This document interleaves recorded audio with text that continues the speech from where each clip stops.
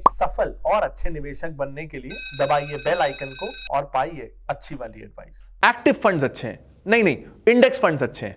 Active funds या index funds, आखिर कौन से फंड्स अच्छे हैं? सच तो यह है कि आपको पूरी बात किसी ने बताई ही नहीं। कुछ ने आधी अधूरी जानकारी के साथ बोल दिया कि एक्टिव फंड्स बेटर हैं, तो कुछ ने कह दिया कि इंडेक्स फंड्स बेटर हैं, जबकि ऐसा बिल्कुल नहीं है। आज मैं आपको बताऊंगा कि एक्टिव फंड्स में क्या अच्छा है, इंडेक्स फंड में क्या अच्छा है, और इंडिया के हिसाब से आपको इन दोनों में से कौन सा चूज करना चाहिए। आज मैं आपको बताऊंगा एक्टिव और इंडेक्स फंड्स का पूरा सच, बिना किसी बायसनेस या झूठ के। नमस्कार दोस्तों, मैं हूं प्रांजल कामरा। शुरू करते हैं फिनोलॉजी। तो अब मैं शुरू करूंगा कि क्या वो चीजें हैं जो मुझे इंडेक्स फंड्स के बारे में नहीं पसंद, और उसके बाद इस वीडियो के एंड की तरफ बढ़ते हुए हम डिस्कस करेंगे कि एक्टिव फंड्स में भी सब कुछ अच्छा नहीं है, प्रॉब्लम तो एक्टिव फंड्स में भी है, और कैसे आप सही फंड आपके लिए सिलेक्ट कर सकते हैं। इस वीडियो के एंड तक आप खुद अपने लिए सही फंड सिलेक्ट करने की स्थिति में आ चुके होंगे, तो इस वीडियो को एंड तक पूरा देखिएगा। तो इंडेक्स फंड्स को लेकर चर्चा एकदम से तेज हुई पिछले 1-2 सालों में, जब वॉरेन बफे ने भी कह दिया कि इंडेक्स फंड्स या पैसिव फंड्स एक बहुत अच्छा इन्वेस्टमेंट ऑप्शन है। तो भारत में भी इसमें इनफ्लो तेजी से बढ़ रहे हैं। तो पहले जान लेते हैं कि इंडेक्स फंड्स के बारे में मेरा क्या ओपिनियन है, ये अच्छे हैं या बुरे। तो देखिए, ऐसा ब्लैंकेट स्टेटमेंट देना गलत होगा कि ये अच्छे हैं या बुरे, लेकिन इंडेक्स फंड्स को हमको भारत के कंटेक्स्ट में समझना होगा, और वॉरेन बफे के स्टेटमेंट को वो जिस देश में रहते हैं उस कंटेक्स्ट में समझना होगा। वॉरेन बफे ने जब कहा कि इंडेक्स फंड्स अच्छे हैं, तो उसका पहला रीजन क्या था? पहला रीजन ये था कि यूरोपियन कंट्रीज में, अमेरिकन कंट्रीज में स्टॉक मार्केट बहुत ज्यादा एफिशिएंट है। वहां ज्यादातर एडल्ट्स स्टॉक मार्केट में इन्वेस्ट करते हैं, इसीलिए वहां अंडर वैल्यूड स्टॉक्स नहीं मिलते। फंड मैनेजर्स के लिए भी ये बहुत मुश्किल है कि वो वहां के इंडेक्स को पछाड़ सके। इसीलिए इतनी मेहनत करने से बेटर है कि आप इंडेक्स फंड्स में इन्वेस्ट कर लीजिए, और इंडेक्स जितना, जैसे भारत में सेंसेक्स है, तो सेंसेक्स जितना रिटर्न आपको मिलता रहे। ये पहला रीजन था। इसे हम कुछ आसान खाने की आदतों से समझते हैं। जैसे यूएस में कहा जाता है कि घी नहीं खाना चाहिए, इसलिए वो खाते भी नहीं है। भारत में घी को बहुत न्यूट्रिशियस माना जाता है, क्योंकि यहाँ के गर्म एनवायरनमेंट पे घी सूट होता है। आप राजस्थान को देखिए तो बहुत मिर्ची वाला खाना खाया जाता है। किसी और स्टेट में जाइए तो खाना बिल्कुल बदल जाता है उसके क्लाइमेट के हिसाब से। तो इसी तरह कौन से फंड्स चूज करने हैं, ये उस देश के इकोनॉमिक क्लाइमेट पे डिपेंड करता है, वहां के माहौल पे डिपेंड करता है। सेकेंड रीजन क्यों वहां के लोग इंडेक्स फंड्स प्रेफर करते हैं, देखिए वहां पे सैचुरेटेड इकोनॉमी है, डेवलप्ड इकोनॉमी है, तो वहां भारत जितनी तेज ग्रोथ नहीं है। ऐसे में भारत में जब हम एक्टिव फंड्स में इन्वेस्ट कर रहे हैं, तो हम फंड मैनेजर को यह कह रहे हैं कि आप ऐसे स्टॉक्स ढूंढिए जो इस बढ़ती हुई इकोनॉमी का फायदा उठा पाएंगे और तेजी से ग्रो करके हमें इंडेक्स से ज्यादा रिटर्न देंगे। लेकिन यूएस में क्योंकि कंपटीशन बहुत ज्यादा है, जनसंख्या भारत से कम है लेकिन बिजनेसमैन बहुत ज्यादा है, तो हर बिजनेस को दूसरे बिजनेस से आगे निकलना बहुत ज्यादा मुश्किल है। और क्योंकि इकोनॉमी तो स्लो है ही, इसलिए ओवरऑल कंपनीज की ग्रोथ भारत के मुकाबले कम होती है। तो वहां पे तेज ग्रोथ वाली कंपनियों को ढूंढना बहुत ही मुश्किल, टाइम टेकिंग एक्सरसाइज है और वर्थ इट नहीं है, क्योंकि उतना रिटर्न नहीं मिलेगा। लेकिन भारत में out performing companies, future multibaggers ढूंढना यूएस के मुकाबले आसान है। तो भारत में यह मौका किसी को नहीं जाने देना चाहिए। तीसरा इंपॉर्टेंट रीजन, इसे ध्यान से सुनिएगा, जब आप इंडेक्स फंड्स में इन्वेस्ट करते हैं तो या तो आप लार्ज कैप इंडेक्स में इन्वेस्ट करेंगे, निफ्टी 50, 100, 200, या मिड कैप इंडेक्स या स्मॉल कैप इंडेक्स।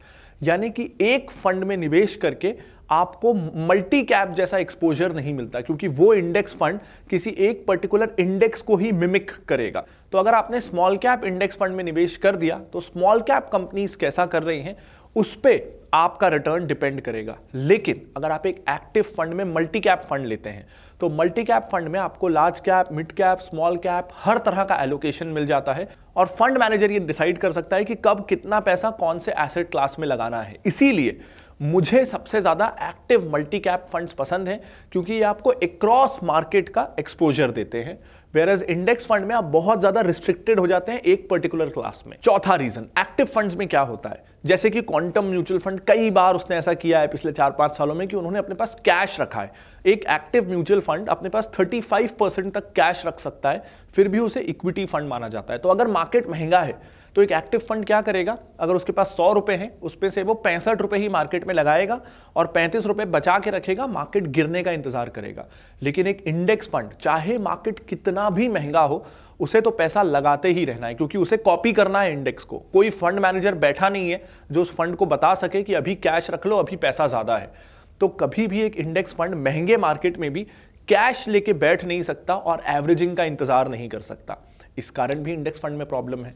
अब है पांचवा पॉइंट, अगर एक मल्टी कैप फंड का फंड मैनेजर है उसे लगता है कि स्मॉल कैप अभी महंगे हैं तो वो अपना सारा पैसा मिड कैप और लार्ज कैप में शिफ्ट कर देगा।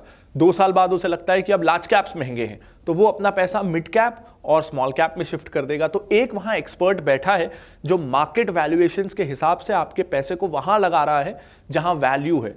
लेकिन इंडेक्स फंड्स में अगेन आपको डिसाइड करना है कि आपको स्मॉल कैप में पैसा लगाना है, मिड कैप में लगाना है कि लार्ज कैप में लगाना है।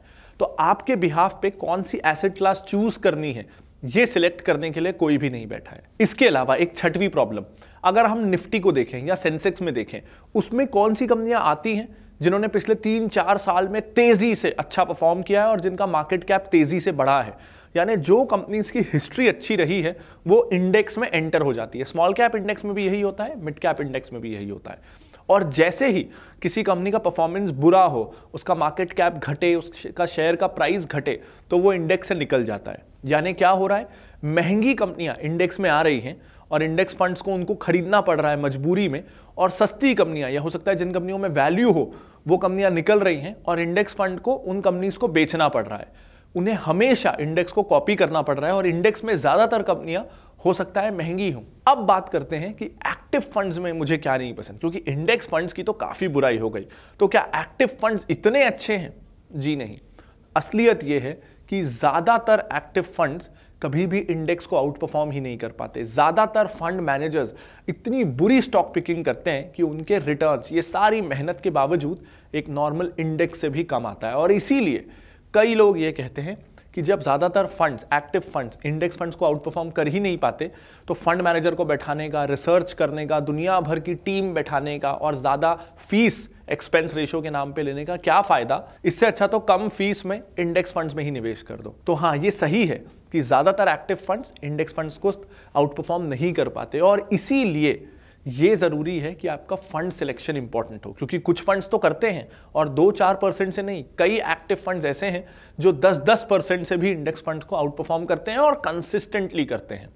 तो ये जिम्मेदारी आप पर है कि आप ऐसे फंड्स में इन्वेस्ट करें जो आपको इंडेक्स से 8-10% ज्यादा रिटर्न्स दे सकें, क्योंकि कई फंड्स ऐसा कंसिस्टेंटली कर भी रहे हैं। इंडेक्स फंड्स की एक तारीफ ये की जाती है कि इसमें एक्सपेंस रेशो बहुत कम है, शायद 0.1% या उसके आसपास का रेशो है। वहीं अगर आप एक्टिव फंड का डायरेक्ट प्लान भी लें तो वो 1% होता है। यानी इंडेक्स फंड से आप 0.9% या 1% के आसपास ज्यादा फी दे रहे हैं। तो ये फी को तो बचा लीजिए, तो 1% रिटर्न आपका वैसे ही बढ़ जाएगा। ये आर्ग्यूमेंट भी डेवलप्ड नेशंस या यूएस के लिए बहुत बेटर है, क्योंकि वहां 1% का रिटर्न एक्स्ट्रा जनरेट करने में बहुत मशक्कत लगती है। लेकिन भारत में जहां इतनी तेजी से इकोनॉमी ग्रो कर रही है, जहां सेंसेक्स का पिछले 30-35 सालों का हिस्टोरिकल रिटर्न 13-14% का रहा है, वहां हमें ये कोशिश करनी चाहिए कि वो 1% हम एक्स्ट्रा दे के एक अच्छा फंड मैनेजर सेलेक्ट करें। मैं आपसे बिल्कुल नहीं कह रहा कि आप रेगुलर प्लान्स में जाइए और 2% फी दीजिए। जाना तो आपको रेगुलर प्लान के साथ ही चाहिए कि अगर आपको एक ऐसा फंड मैनेजर मिल जाए जो 5% ज्यादा रिटर्न ला सके तो ये बुरा कैसे हो सकता है। तो क्या इंडेक्स फंड्स सबके लिए गलत है? क्या किसी को भी इन फंड्स में निवेश नहीं करना चाहिए? ऐसा भी सही नहीं है। इंडेक्स फंड्स आपके लिए सही हैं अगर आपका पर्पस है कि आपको सेफ्टी बहुत ज्यादा चाहिए, तो आप एक सेंसेक्स या निफ्टी के इंडेक्स फंड्स में निवेश कर सकते हैं। अगर आपका पर्पस है कि मुझे एफडी नहीं, एफडी से 3-4% ज्यादा रिटर्न चाहिए, 10 से 12% रिटर्न में मैं खुश हूं, उससे ज्यादा चाहिए ही नहीं, तो index fund, large cap index fund आपके लिए बिल्कुल सही है। लेकिन अगर आपका पर्पस है कि मुझे वेल्थ जनरेट करनी है, जितना ज्यादा रिटर्न मैं म्यूचुअल फंड से कमा सकूं, मुझे जितनी ज्यादा वेल्थ में क्रिएट कर सकूं वो करना है, तो डेफिनेटली आपको एक मल्टी कैप म्यूचुअल फंड की जरूरत है। क्यों मल्टी कैप फंड? क्योंकि मल्टी कैप फंड मैनेजर के पास जहां वैल्यू है, कभी लार्ज कैप में ज्यादा पैसा लगा दिया, कभी मिड कैप, कभी स्मॉल कैप, ये फ्लेक्सिबिलिटी है। मार्केट महंगा है तो कैश रख लिया, सस्ता है तो पूरा पैसा इन्वेस्ट कर दिया, ये फ्लेक्सिबिलिटी है।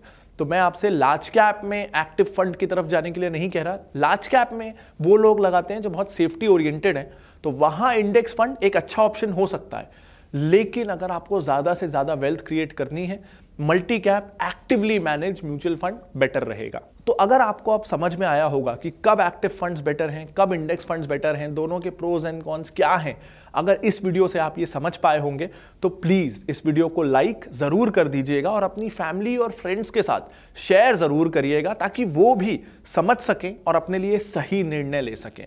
साथ ही इस चैनल को सब्सक्राइब करना और बेल आइकन को दबाना बिल्कुल मत भूलिएगा।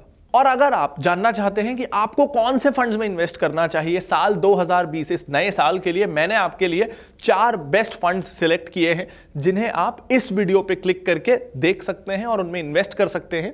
इस वीडियो के डिस्क्रिप्शन में जाके ग्रो ऐप का लिंक है, जहां बिना किसी फी या कमीशन के इन सारे फंड्स में आप इन्वेस्ट कर सकते हैं। मैं लाता रहूंगा ऐसे और बहुत सारे वीडियोस। तब तक के लिए this is Pranjal Kamra signing off. Bye bye.